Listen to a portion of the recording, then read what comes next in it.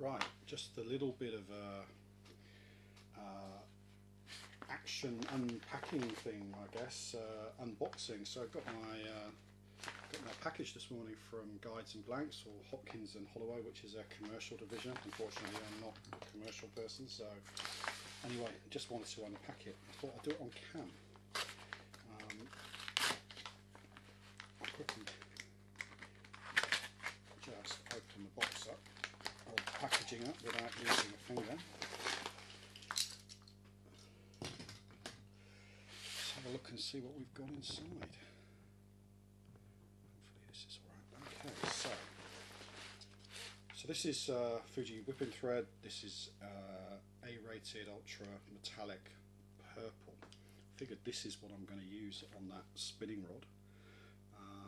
I'm probably going to mix it up with a bit of black as well, but yeah, just thought I'd do something. It's going to be for me. I thought I'd do something a bit different. Cork seal, finally. I've been after this, and I think it was just a combination of timing of stock and me with placing orders, but a couple of other projects. I want to seal the handles using this stuff, so we'll also seal what remains of the cork handle at the end of the spinning rod project. This is just like Christmas. Piece of Duplon, so this might be used on the spinning rod. I'm still going to make my mind up over it, but this would go on top of the reel fitting. Can I grab it without falling off? Yeah, so oops, just whacked the end. But anyway, so this would be the idea. Was it may go here. Depends really. I still haven't made up my mind if I'm going to use cork or if I'm going to use this Duplon, but got my options open now. I know I'm going to have to ream it out a little bit to get it to fit this blank, but we'll deal with that at the time when I made some decisions. Put that down. So this is the Fuji reel fitting. This had to be the 20mm version, but that looks okay. Actually, I'm going to take it out of the plastic because of the other things.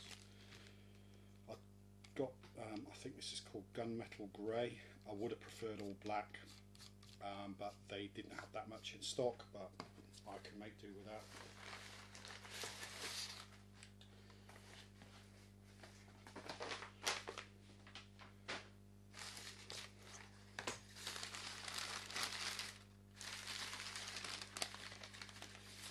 Right, K-series rings.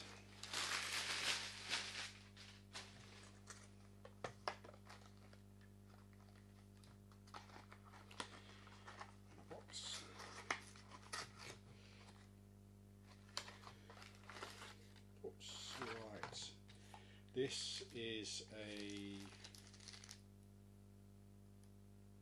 long, I think, that doesn't matter.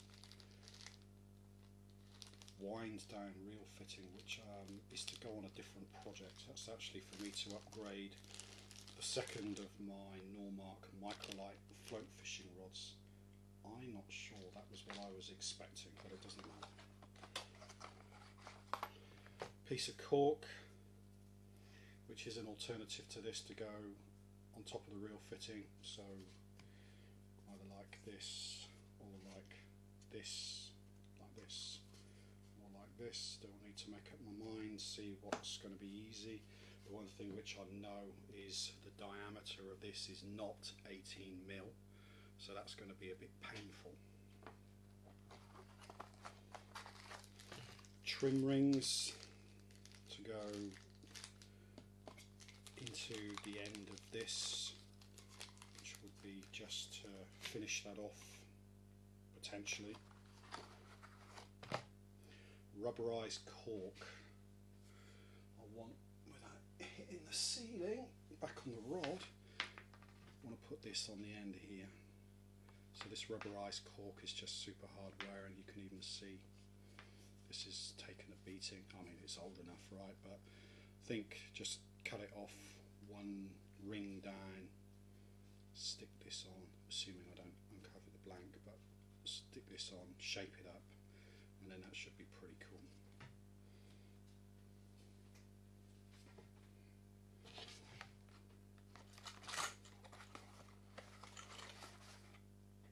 Another one I bought two, just in case. Screw one up. And some assorted rings. So, okay, battery cut out there. That was a bit unfortunate, but anyway, hopefully it kind of splices all together when I upload this. So, bunch of rings for several projects.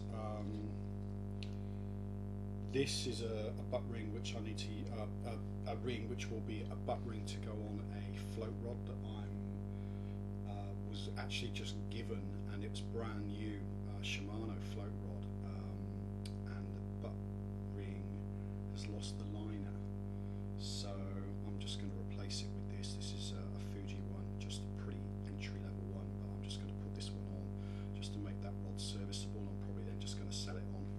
I don't need it. I've got so many float rods and some really high end ones. I don't need another one. This is tiny little Fuji and I.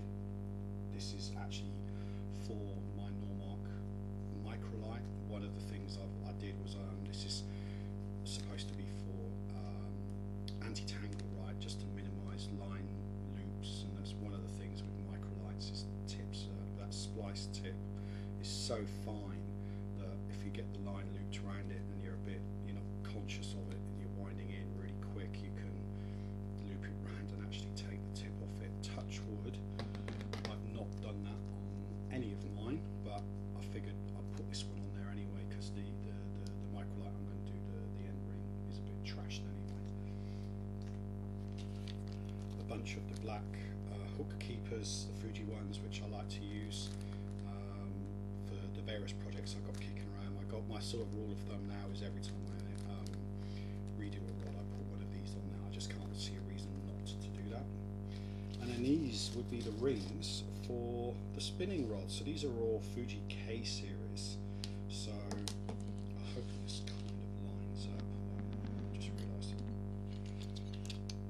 it. So I think from memory, let's get that out. Let's see the project. 40 mil, 30, 25. So let's start. Yeah. Not sure. Definitely going down. I can't remember what. But ultimately, this will take it all the way to the tip. And this is the replacement tip, which will replace. This is the one that came off, the one I pulled off camera.